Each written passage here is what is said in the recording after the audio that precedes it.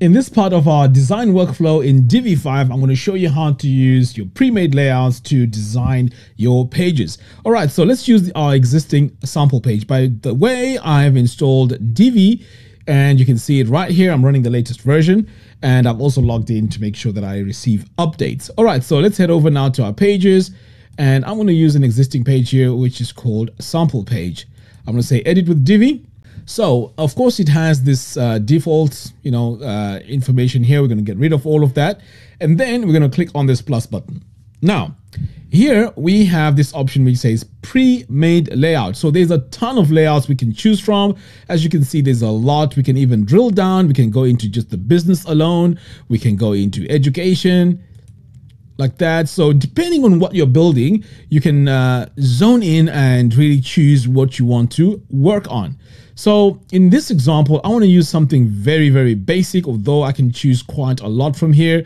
Now, sometimes if you need to, you can actually search for this. So you can say plumbing, for example, and that's if you want to quickly set up a page for a plumbing service. Okay, so there we go. So you can see we have all our pages here.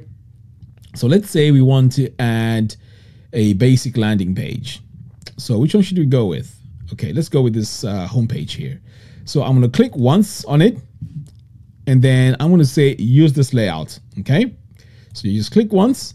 It's got an option here to import presets. So if you want to import the presets, you can leave this as it is. But if you don't, you can just uncheck it and then click on import. So what happens now is that design we saw is now imported onto our website, and pretty much we are really good to go. So if we come over here now, you'll notice that we don't have any presets.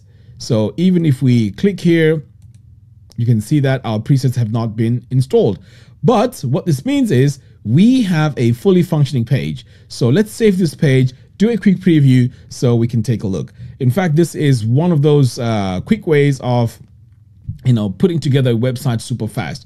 Now, for me, I don't really like designing websites this way. I prefer going in and setting up everything myself. So here you can see we've set up this landing page. You can then go ahead and click another page. So I'm going to say new page, and this time I am going to name this contact. So you have to go through this process of setting up all these pages. But of course, you have to make sure you're choosing these pages from the same from the same layout pack so that you have consistency. So again, I'm going to search for plumbing like that. And did we say contact? Yes, I think we said contact. So here's our contact page. You would click here.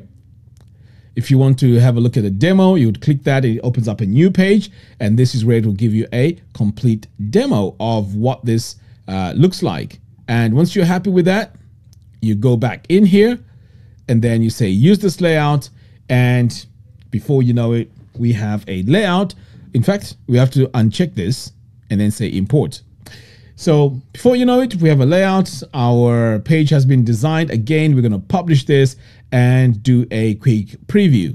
And sure enough, it's going to look like the preview that we had, just like that. Okay, so this is one of those ways you can design a website really fast using our pre-made layouts. At this stage, all you have to do now is to go in, change the images, change the colors to match your colors, and you are pretty much good to go.